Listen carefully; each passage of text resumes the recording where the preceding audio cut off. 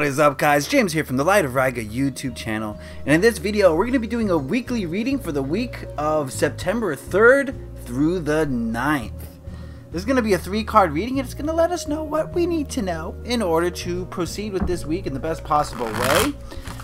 We are finally, I think it'll be on Tuesday, we are finally getting rid of this Mercury Retrograde energy. I don't know about you guys, but it's been a little bit stressful for me, but I'm glad to be doing away with it, to be honest with you. And I'm looking forward to seeing what is in store for us in this upcoming week. And I'm going to be using the Modern Spellcaster's Tarot. And I'm going to ask it the question, what do we need to know about the upcoming week, September 3rd through the 9th, 2017? So give me a moment to center myself and get these cards set up.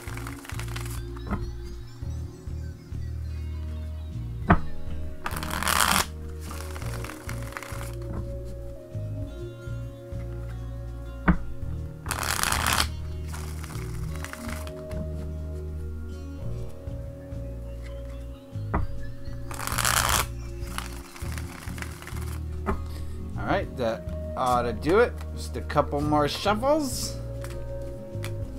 Alright, here we go. 3 cards. 1, 2,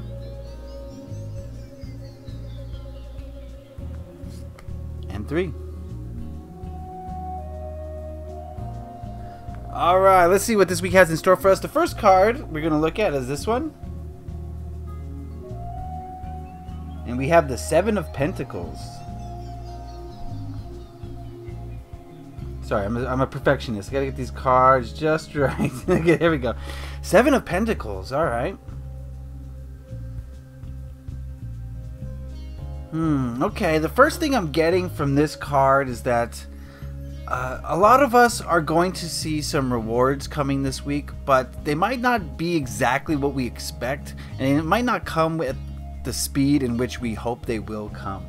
I think this card is saying that you will be rewarded for your hard efforts. Any work that you put in will be rewarded. It's just not going to come exactly in the way or when you expect it to. And I think that's what the message of this card is that this week you will see some benefits from all the hard work you put in, whether it's at work or with your family and friends and your relationships, or if it's your spirituality. You got to remember that anything worth having takes time, and it's a progression, and you build on the day before, and you build on the day after, and you just keep building until you have something. Nothing just pops up overnight. Well, some things do, okay, but anything worth having is going to be a process, and I think that's what this card is suggesting, is that yes, you will feel like you need to be recuperated for the effort or the energy that you put in. And the universe knows this, and it agrees with you, but it has different ideas about how this is going to go down. And that's the gist I'm getting from this card. The vibe I'm getting is that just keep watering those plants, and that plants will grow. That's a perfect analogy, right? You want a plant to grow, it's not gonna just appear overnight unless you got like magic beans or something. Okay, you're gonna have to keep watering it and watering it and watering it and nurturing it and giving it sunshine and keeping the animals away. And it takes a lot of work, but one day you've got a tree that bears fruit, and that tree will support you in life. And it was worth, it took the 20 years to grow, but when that 20 years is over or past, then finally get some apples. Does that analogy make any sense? I think it does. Okay. All right. Let's see what the next card has to say. Oh. We got us a 6 of Wands.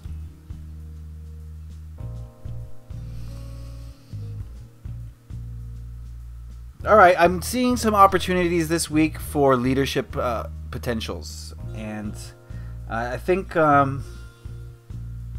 a lot of people may be looking up to you this week, or this might be a week for you to garner the attention of others in a very positive way. And whenever we step into leadership positions, it's always best to remember that you've just taken on a huge responsibility, not just for yourself, not just for the others, but people are going to be modeling their lives after you to some degree.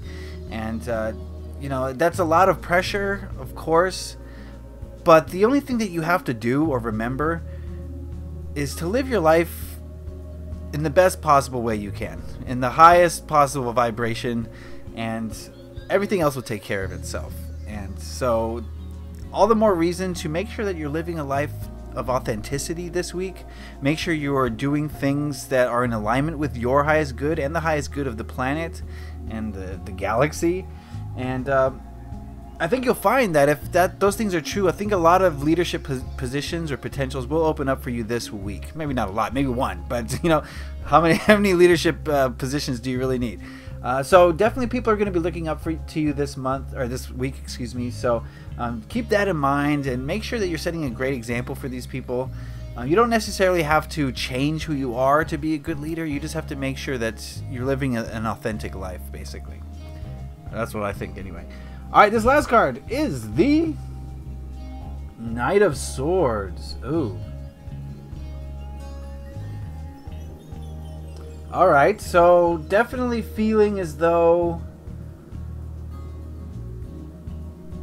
you're going to have an urge or a need or an opportunity to really express yourself this week. Self-expression is definitely kind of a theme running here a little bit. So I do see your words getting put into action, put into motion, and people definitely adhering to them or listening to them, or